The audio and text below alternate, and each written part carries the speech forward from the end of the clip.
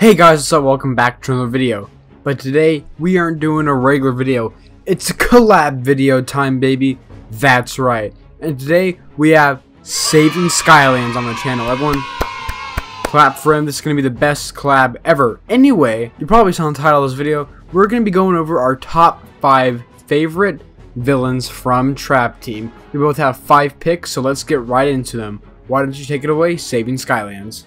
What's up guys, Victor of Saving Skylands here, and today I am on Skylander Gamer TV's channel to discuss our top 5 trappable villains from Trap Team. But before I get started, huge shout out to Skylander Gamer TV. Jeez, that's a tongue twister for me.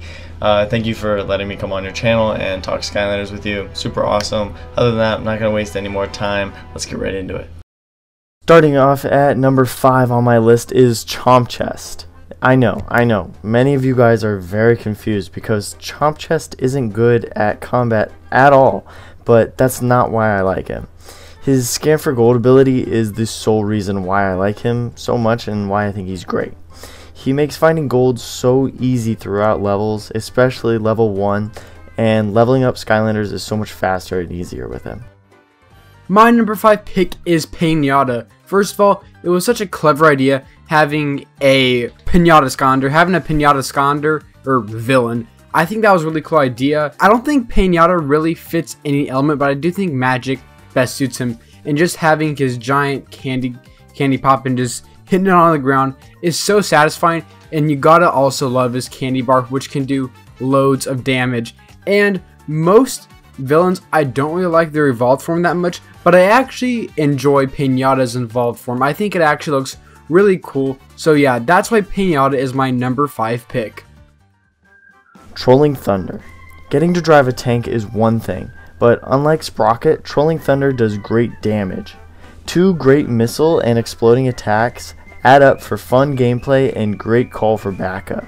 Also, he has one of the most catchy theme songs in the entire game.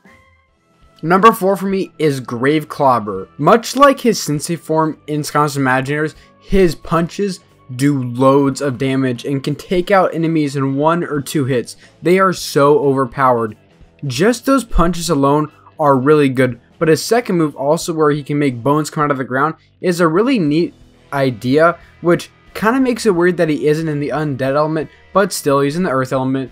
Doesn't matter really that much though. All of his attacks are really good and they do a lot of damage. Grave Clobber overall is just a tank, which is why he's my 4th favorite villain from Trap Team.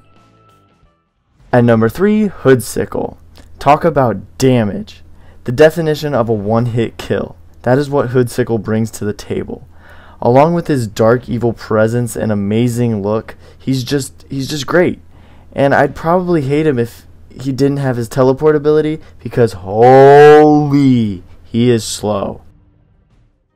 My 3rd favorite villain from Trap Team is none other than the Chompy Mage. And already, just being able to trap Chompy Mage alone is super awesome. One of my favorite villains of all time. So being able to play as him and Trap Team is awesome. One thing that I'm so sad that wasn't in the Imaginators version of Chompy Mage is he gets to turn into a giant Chompy. I don't know why they didn't put that in his Imaginators version, but they have it here in Trap Team. You can turn into a giant Chompy and it's so awesome. You can jump and shockwaves are on the ground. And I always like Skylanders that can have those attacks that make shockwaves. I think that's really cool. He can also summon Chompies, which sadly the Chompies don't do that much damage and obviously don't have that lot of health, but I still like it. And then he also just swings his staff around. Chompy Mage is such a fun character, such a funny character, and he's a great villain to play as, which is why he's my 3rd favorite villain.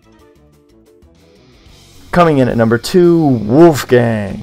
Wolfgang is the perfect villain. Catchphrases, music, power, speed, long range, close range, you name it, he's got it.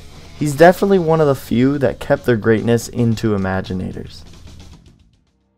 My 2nd favorite villain is a villain with a lot of charisma. It is Luminous. I mean, first of all, you get that anime plot twist with him and Mags when you first meet him, just peak storytelling. And his light beam attacks are so awesome. He fits the light element so perfectly. You can shoot out light beams, and really my only complaint is that you don't just get to use your light beams directly. He goes off to the side with them, which is kind of weird, but they still do a lot of damage. You can make crystals fall from the sky, then you can shoot them with your light beams and light goes through them. I mean, he just has so many different gameplay abilities. I mean, shooting his lights and then having crystals come down from the sky. It is just awesome. He looks awesome, and that is why he's my second favorite villain. And for my favorite and personal best trappable villain, at number 1 we have Chaos. Chaos is the OG. Playing as him for the first time after years of fighting against him was the best feeling. Also, the fact that he is so overpowered that he can keep resetting his use meter over and over with his magic spell, and then throw in another OP attack for each element, and you're literally unstoppable. He has a giant floating head. Fear it! Come on guys, you knew who number 1 was going to be. It's Blastertron. How could it not be?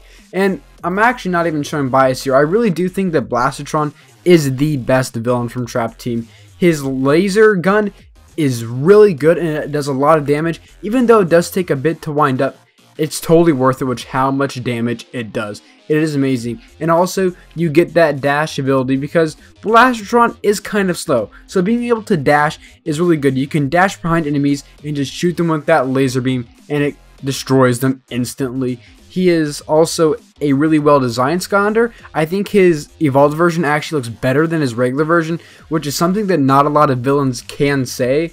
I think that, yeah, that blue just looks really slick on him. It's also really nice that he's the only like robotic character that isn't in the tech element, and it actually fits that he's in the light element because he has laser beams, which are light if you don't know. So yeah, that is why Blastertron is my favorite villain ever from Trap Team.